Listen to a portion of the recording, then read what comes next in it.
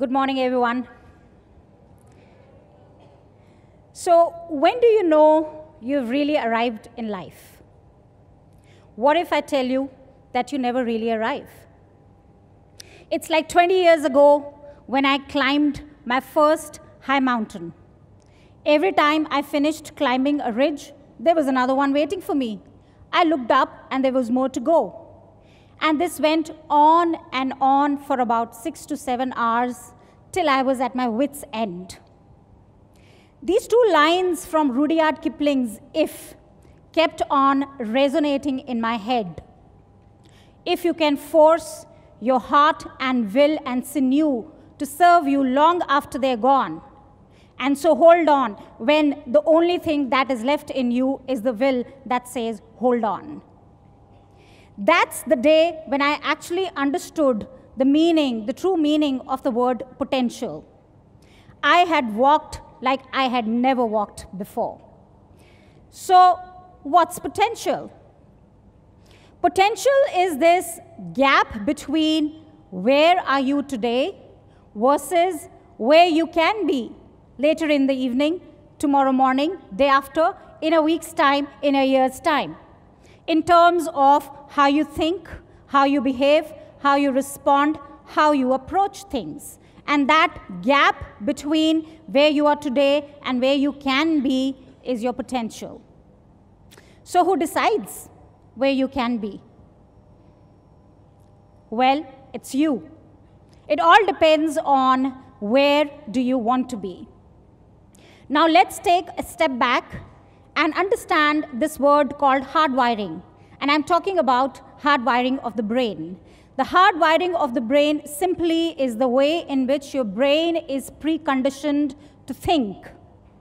All the data that your brain has collected so far, from the earliest memory that you have as a child, to all the experiences that you've had, all the people around you, your ecosystem has come together and made this hardwiring or preconditioning of your brain. And one of the bigger part of the hardwiring is something called habits. Habits are your default button. These are the patterns in which first you think and then you do. So one of the key habits that I want to talk about today is the mindset of excellence.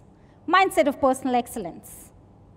Mindset of personal excellence basically means, how do I be better each time, better than before? So there are two things contributing to building a mindset of excellence. And first of them is called wow. So let's talk about habits. Let's go back to habits. So I'm saying, what if we do an assessment of our habits every now and then? And for that, I'm going to give you this model. It's called the wow model. It's a very simple model. The first W stands for, what are the habits that help me win?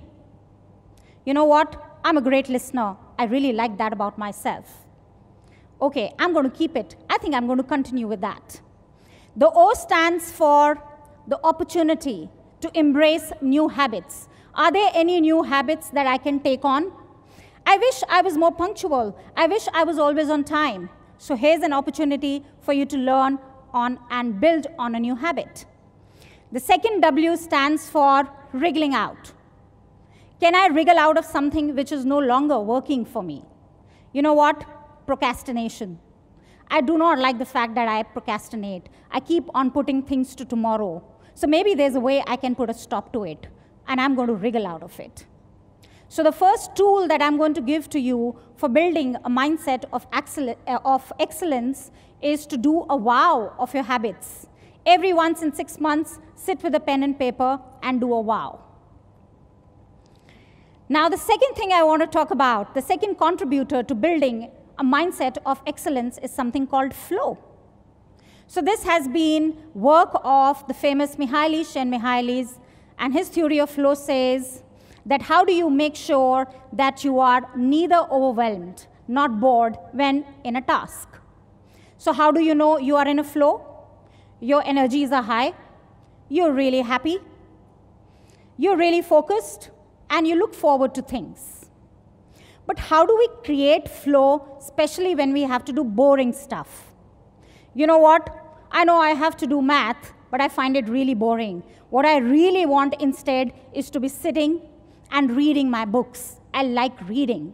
So how do I create a state of flow when I am bored? And here's a quick tool that I've made for you in the last few days, and I'm calling it intermittent surge. It's a very simple, easy-to-use tool. It uses a principle of 20-10, 30-10, and 40-10, where 10 is fixed, and 20, 30, 40 is variable. It's very simple to use. So for every 20 or 30 minutes of boring stuff that you need to do, you reward yourself with 10 minutes of exciting things that you like to do. So every 20 or 30 minutes of the math that you really need to do, how about rewarding yourself with 10 minutes of, reading that exciting book that you want to read? In this way, the boring stuff gets done as well. Let me take you back to when I decided to get a diving certification. I thought, let me go diving. And let me not just go diving, let me get a certification. So I was really excited about exploring the oceans, exploring the corals, the fish, being like a fish with a tank on my back. And I arrived at the dive school. Little did I know that I also had to cover 6 hours of theory and instrument tests. How boring. It almost killed the buzz. And I was like, no, I don't want to do that. I just want to put a tank and dive.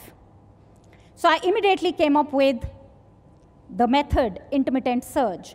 I walked up to my instructor and I said, sir, for every 1 hour of theory that I do in the classroom, can you give me 30 minutes in the ocean? And the instructor agreed. So I covered 6 hours of theory and instrument learning, along with 3 hours, extra hours of time in the ocean. So intermittent surge in flow. And it helped me create a flow for myself. I'm my own guinea pig, in the sense that I believe that I can be whoever I want to be. My career path makes no sense in the practical terms. Just as I would reach the pinnacle of what I was doing, I would do something so wildly different and new that it would create a havoc in my ecosystem. So grade 10, 90% in science. Obviously, she's going to take science in grade 11. I did. I studied science for 2 months. Moved on to commerce, graduated in commerce, almost became a chartered accountant. Went ahead and did textiles. Worked in high innovation and design environment in production setup for more than a decade. I worked with some of the best innovation and design teams in the world. Advanced innovation team of Nike in Oregon is one of them. I specialized in converting technology into wearable technology. I was known in the industry for taking technology to market. I also was known as a business head. Stopped that, became an experiential educator, both for the kids and grown-ups. I love this space. And you know what? 3 years ago, I also became a consultant chef for the love of food. So I know, while it makes no sense, it kept me in a constant state of flow. My unwavering faith in this word potential helps me keep a focus on building a mindset of excellence. The discipline of doing a wow every now and then and making sure that I'm creating a state of flow for myself ensured that there was an expert level execution in all of these, each one of these diverse industries that I worked in. So I am a master of none and jack of all trades. But that works for me. I'm really happy about who I am today. I'm more excited about who I'm going to be tomorrow. Reminds me of this line from Invictus by William Ernst Henley. I am the master of my fate. I am the captain of my soul. So every time you think you've arrived, hold on. Take a step back. Tell yourself, okay, can I do a wow? Shall I create my flow? Should I use intermittent surge? Create a flow for myself. And every time you think you've arrived, just go and stand in front of the mirror. Look at yourself and say, thoda aur, a little bit more. Thank you.